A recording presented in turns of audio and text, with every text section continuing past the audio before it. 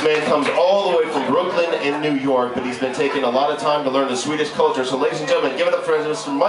Merone. Hey everybody. Hello everybody. Hey, all right, Mike, everyone in the back over there, stop talking. Let's go. We got some stand-up going here. Let me tell you, I just came here just recently, and happy birthday to you, Helen. Is that her name, Helen? Happy birthday. John Bull, thank you very much for having me here. I'm going to bring a little lightness to the show right now. I'm going to tell you about how I first came here around a little while ago, but I'm not going to tell you exactly because my first thing that I do is about being here in Sweden. So I'm going to try something with you guys. Tell me how I do. You ready? Mitt namn är Michael. Jag kommer from Brooklyn. How's that? Is that good? Yeah! Mikey! Yeah! I'm going to SFI. You call it SFE, I call it SFI. I figured out that language right now. It's E and I. Pretty much the same thing, like Billy's is a W, it's really a V to me, but I figured it out. Now I'm at SFI for the last few months now. I've been taking A, B, and I think I'm getting the hang of it. It's only been 10 years that I've been here, and I still don't speak Swedish very well. But with that being said, looking for a job. You know arbetsförmedling? Has anyone here been to arbetsförmedling?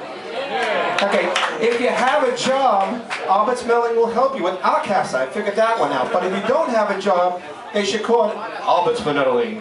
Bet you won't find a job here at all. You didn't like that one? Okay, we'll go to the next one. Now, finding a job, one of my friends told me that if I say, hey, you stay, I can get a job here. So I tried to get jobs all over the place. I couldn't get a job. So my friend said, say, hey, you stay, and you get a job. So I said, okay, I'm going to say, hey, you stay. So I went on this interview, and I'm in the interview, and the woman's talking, and I waited for every pause in the conversation. She said something, and I went, hey, you stay. Now she's saying in this Swedish to me that you're going to wash the dishes, and then after you wash the dishes, you're going to go and pick up the plates and go wash the dishes. But I didn't know she said this to me because at the pause I said, you stay.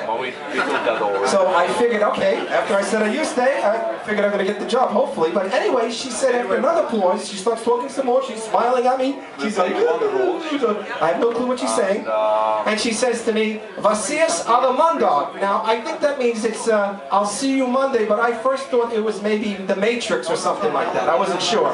So I went to the job. I went Monday morning. I went to the job. I went to get the job. I really had a job. I couldn't believe it. I said, you stay, and I got the job. I mean, that's probably the first time if you say you stay, you get a job anywhere in Sweden. So now I get the job. I'm working there, and I'm washing the dishes, and I keep on washing the dishes. I'm washing those dishes, and I'm washing the dishes. She comes in. She says to me, go and get the plates and do something else and do all this. But I didn't know what she said, so I just said, yeah, you stay. So she runs out. She comes back 10 minutes later. She's yelling now. She's saying,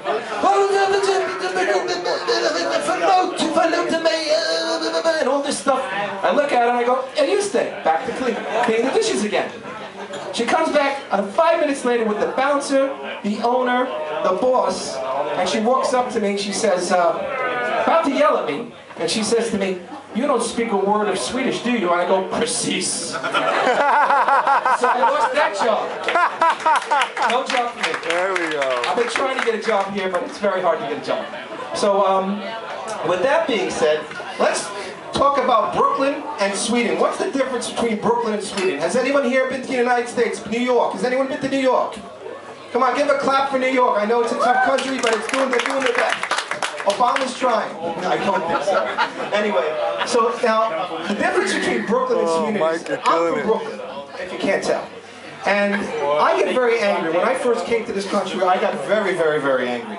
I used to like, why the hell is this thing going boop, boop, boop, boop, boop, across the street? Why don't we just walk? There's no cars coming. But here in Sweden, you live to be 95, 100, because you take things slow and easy.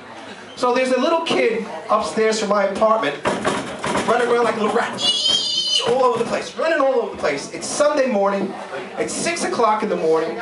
I'm about to go up there and scream and yell and really rip this kid a new butthole.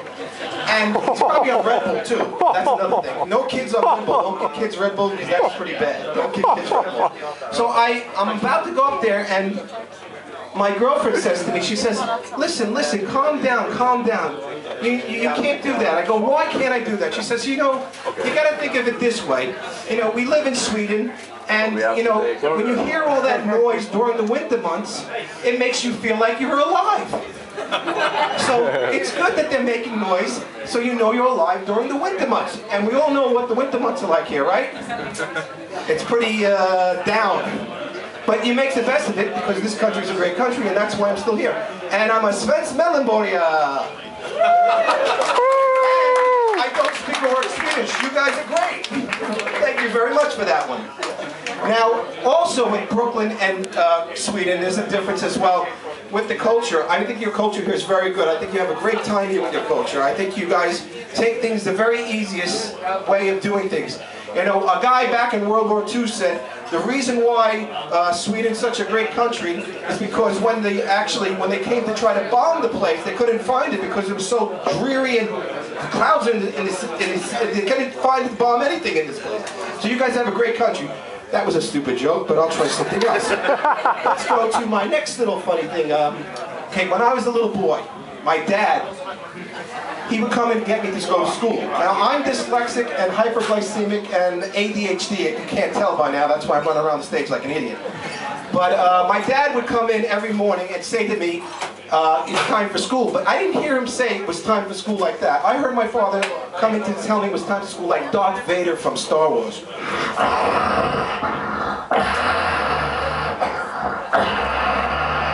Son, it's time for school. You're going to get picked on by all the kids, so get up now.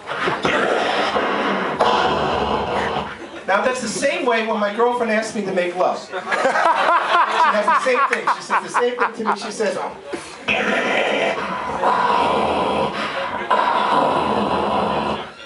Michael, time to make love. I'm running out the door for that one. But like I said, being married is beautiful here in Sweden as well.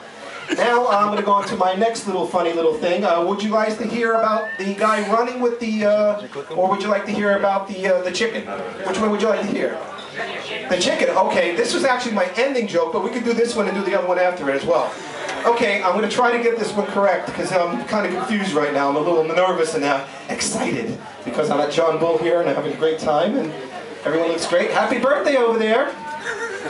Happy Valentine's Day. Are you involved for Valentine's for your birthday? Okay. So anyway, here's the story.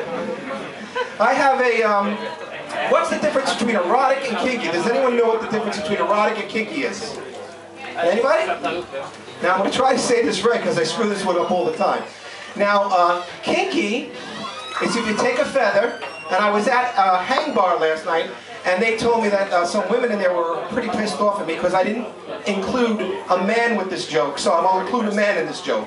So if you have a feather, you take the feather and you tickle your man or your woman with the feather all over her body. That's kinky. Now erotic, you use the whole chicken. Anyway, I'll do my last one, the running joke.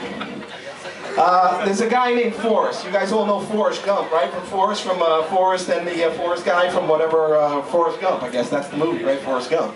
So Forrest is my friend, and Forrest finally found himself a woman. And this woman of his is a married woman. So Forrest says to me, hey, I found myself a woman. She's a married woman. I go, good for you, Forrest, but you may get into trouble with that. Oh, yeah, I did. I was making love to her the other day. And as I'm making love to her, her husband comes home.